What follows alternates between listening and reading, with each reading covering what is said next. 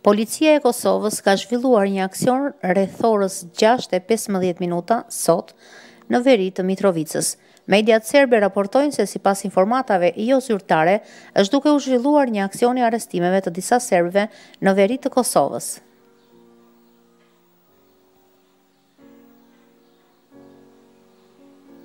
Pjesëtarët e njësisë speciale Rosu kanë hyrë sot në mëngjes në lagjen e bosnjakëve dhe kanë arrestuar një pjesëtar të policisë të nacionalitetit serb.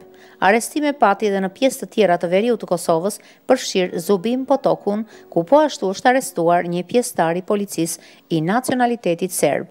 Sirenat për rrezik janë dëgjuar në veri të Kosovës.